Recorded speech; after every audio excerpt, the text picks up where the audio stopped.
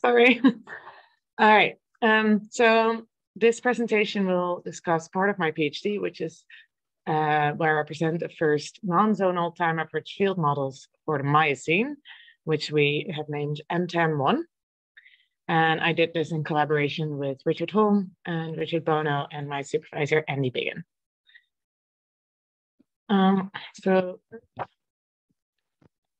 have a look at today's geomagnetic field at the surface. This is an image of the field intensity at the surface from IGRF 12, which shows that the field gets close to an actual dipole, but it does have some non-GAD or non-geocentric axial dipole features, like the high latitude flux lobes, mostly in the northern but southern hemisphere, and the South Atlantic anomaly, which was the main topic of my PhD. When we look at the same field, but at the core mantle boundary, and this time we're looking at the radial field at the core mantle boundary, you can see a lot more detail, but you see the same non-GAD features again. In the South Atlantic and under Africa, you see these reverse flux patches that are basically the South Atlantic anomaly, but shown on the core mantle boundary. And you can also see these effects on the flux slopes on like high latitudes. But mainly you see a lot more detail than we could ever have in a model that we gained from paleomagnetic data. Also, because when we show time average field models, most of the detail has been averaged out. Here's a time varying model of the South Atlantic is here as the 180 degrees meridian is central. And it shows that the South Atlantic anomaly does not appear until around 1900, which should go about now. There's the first reverse flux patch. So this is again on the core mantle boundary.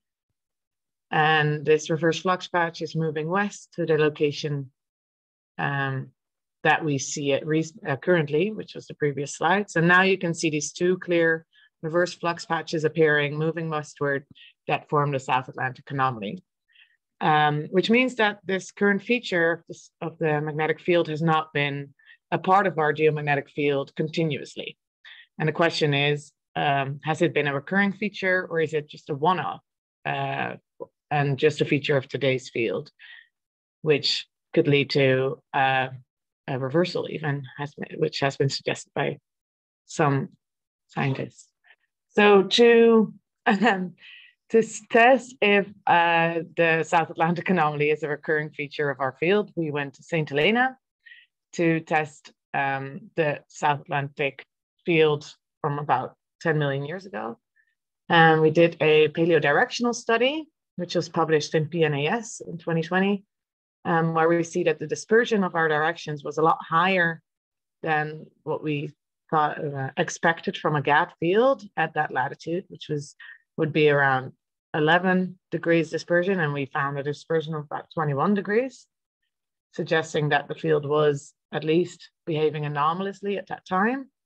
And then our paleo intensities, which are shown here, or PADMs are shown here, which are getting published hopefully soon. It's under review at JGR. Also show a weak field at St. Helena around 10 million years ago. So this and some other more recent studies suggest that the South Atlantic had irregular behavior on a multi-million year time scale. Question is, however, is it enough and consistently enough to appear in a time average field model, which is what we're going to with the models presented in this talk. So our models will use directional data to solve a non-unique inverse problem to show what the morphology of the geomagnetic field was like. And we use Swerker harmonics to describe this morphology. And there are some previous models that use similar methods, like these models with 1,000 years. And most of them are like 10,000 years ago until now. And then there's time average field like ours. And then ours actually goes back all the way through the Miocene. So that will add a very large portion of time to this collection of models. To create this model for the Miocene, so M10.1, we needed a database from directional data from the Miocene. So we collected all the quality volcanic paleodirectional data that were published. And so we used Scopus and Google Scholar and Magic and all the databases that we knew to use, and collected over 1,500 papers that we had to go through. And then eventually found 42 quality studies of the right age and that didn't have any rotations in the data. And those 42 studies had 38 localities with at least 10 sites per locality. And those localities are shown in this image here. The plate tectonics were corrected for using the NNR Morval model. And then the data was split up and referred.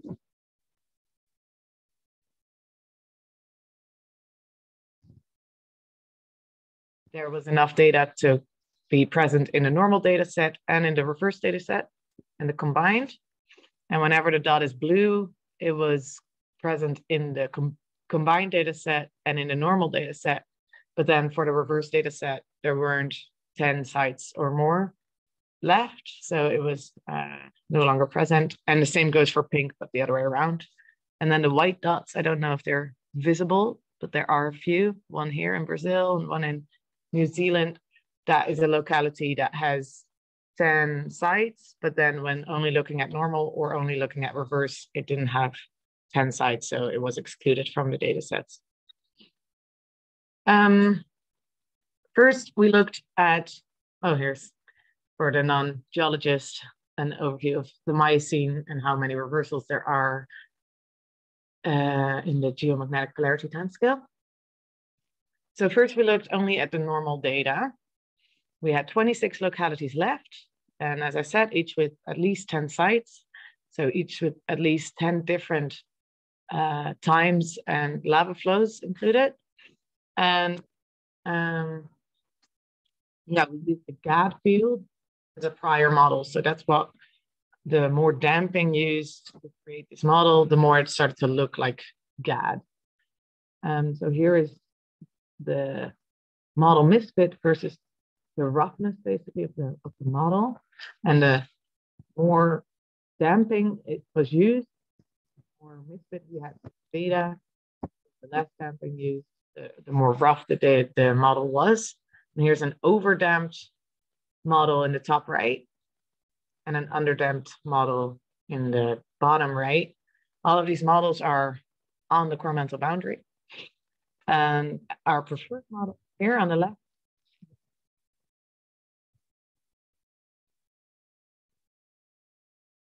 is interesting, and we will talk about more. We compared this model to LN3, which is the most recent time average field model of the last 5 million years, published by Cromwell and others in 2018. And the first thing to notice is that their model is damped a lot more towards the GAD field. So it definitely looks different, but the features that are appearing in their model are around the same longitude. So there's around Africa, there's a feature, and then just west of South America, there's a feature. So to test if these models are alike, we created our own LN3 model with their data set, so the last 5 million years and only normal data, which is what they used, but with our modeling technique, so basically our own damping parameter chosen, so we could make it look more like M10.1 or M10.1N, in this case, the normal model. There are still features in similar locations. So there should be this sort of Southeast Asia lobe that is in both of these models. There's a downwards going lobe in Central Africa, but already there's some difference showing up there. And then in LN3 prime, there is a downward going lobe, but it doesn't actually become a reverse flux patch as clearly as we see in M10.1N.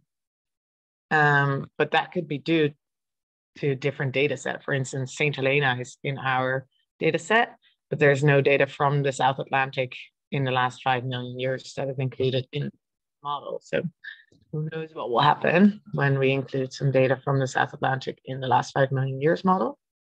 And then you can see a clear difference actually here in the Pacific Ocean, which again is most likely caused by a lot of data included from Hawaii in the last 5 million years that is not included in the Miocene data set.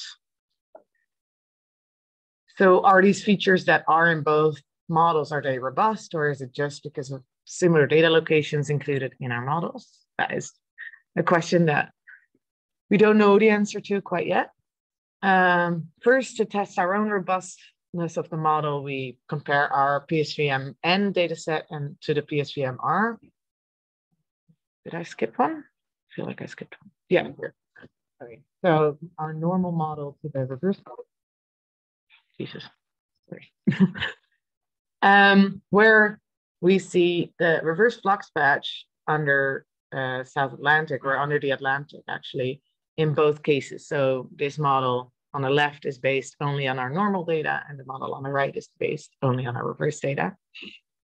And the fact that these show quite similar features in similar locations could suggest field symmetry, meaning that the field behaves in a similar way in a normal time as in a reverse time. The differences that we do see, like in Central America, a little bit, and in Eastern Africa, could be due to different data distribution, but we don't know that exactly. To test further, we used, instead of a GAD prior, we used the opposite model as a prior. So for the normal model, we use the reverse model as a prior, and for the reverse model, we use the normal as a prior. Meaning, and as a result, we see even fewer differences, which gives us additional evidence that our field might be symmetric. And then that also gives us a reason to combine our complete data set and create a model for the entire Miocene. As if the field is symmetric, we don't actually need to separate them, which is what we did. And we ended on with all of our data from the Miocene, increasing the resolution a lot, where we still see these two reverse flux patches under the Atlantic, which shows us that that is a robust from our model.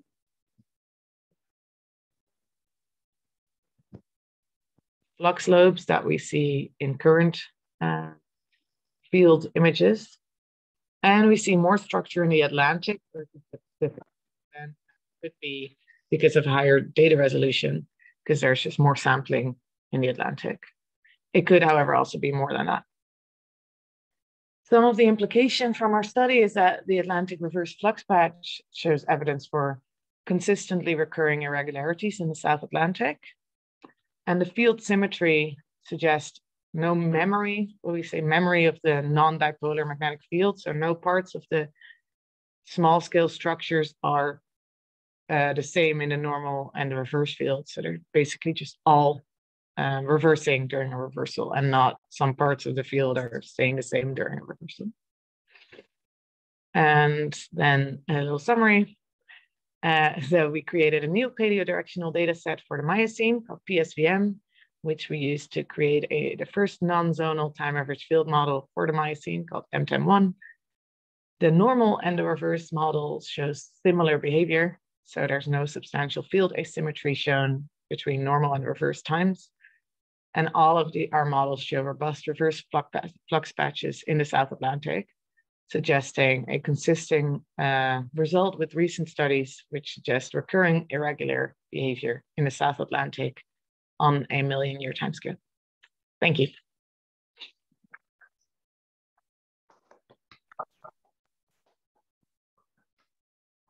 Well, that was my intention. Thank you, Yael. Do we have any questions?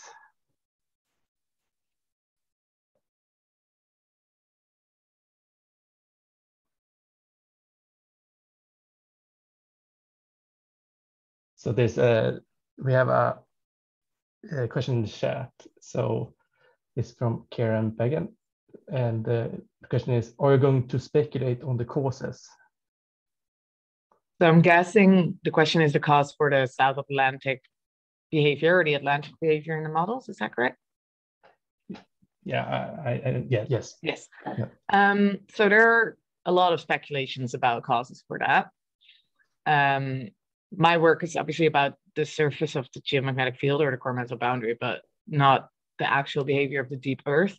But in my recent studies, I have sort of created a summary of all the speculations out there. There's people suggesting that the large low shear velocity province under Africa is creating extra turbulence in the outer core, which could create the reverse flux patch. There is an eccentric gyre suggested that is in the outer core and reaches the core mental boundary just under the Atlantic, which also is suggested as a cause for the anomalous behavior in the South Atlantic. But definitely more work is needed. Yeah, provide a relatively robust answer to that question. Okay, thank you. So we have another question from the chat. It's from Connell. And the question is, are the number of localities sufficient to produce a robust view of what the field of the CMB looks like? Yeah, that is a good question. I guess that is the question that comes up with all models. I would say the fact that we see similar features in all the models and that the features are even similar to the last 5 million years, even though it comes from a completely different data set, means that we can somewhat have confidence in the results, but it's always this could be one of the answers kind of a situation, because there's not a completely like a high resolution in data, and it's always a non-unique answer as well. So yeah, it's a question that I can't answer, but I do personally trust that the reverse flux patches under the Atlantic are not a coincidence.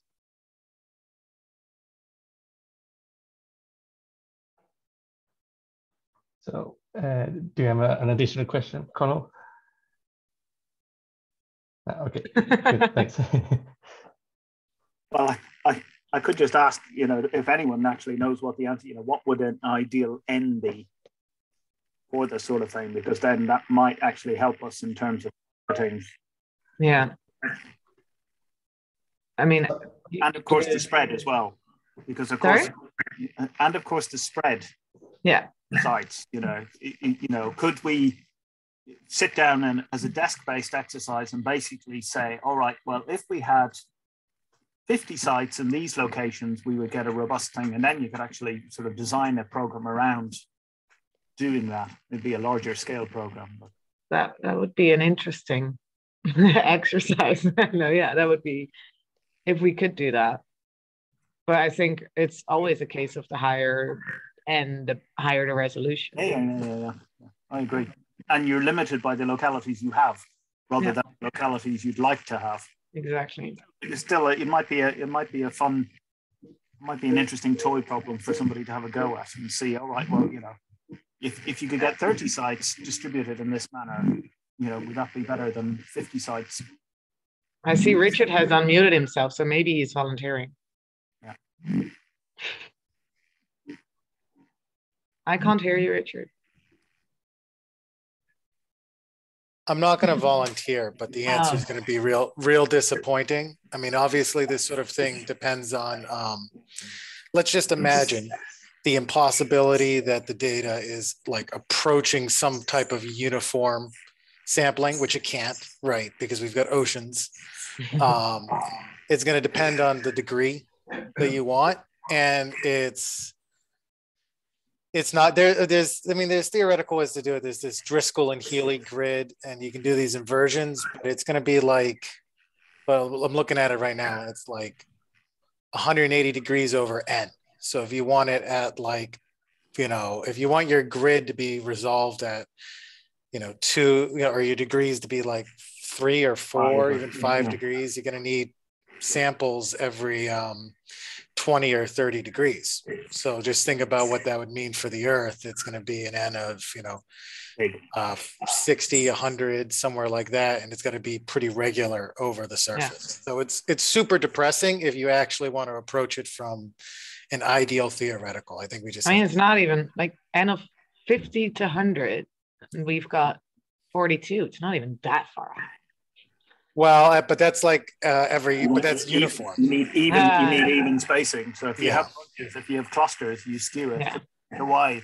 You gotta, you have to bin it at that point and then look at that. And I'd have to sit down, but it's going to be, whatever you want. Like if you did 30 degrees in latitude or longitude and 15 degrees in latitude, you're still talking dozens to hundreds, and that's going to only give you a couple degrees for your inversion, right? So if I can just weigh in here, just at the risk of sounding like Richard Home, all models are wrong, but some models are useful. So you can't trust this as an image of the time average field, but we do think it's very interesting that the South Atlantic, this anomaly reverse flux patch, jumps out in both the normal and reverse data sets as well. So it's perhaps telling. Exactly. If I can just in a positive sense, kind of echoing what Andy said, when we've played around looking at dynamo simulations and how much data you need, not for these kind of time average fields, but for PSV, we find that something like PSV 10 does have sufficient data coverage, and Yael's Miocene data set is approaching that as well. So I can't speak, we haven't looked at time average field inversion confidence, but if you look at PSV measures, VGP dispersion, you don't need theoretically perfect, nice, regular data. You just need to have some amount of global coverage at latitude and longitude, and you can do pretty well for the level that we can resolve in paleomag. So that's my optimistic take, but the theoretical sitting down from a desk and working forward is depressing. So work from rocks and settle with what you get, I would say.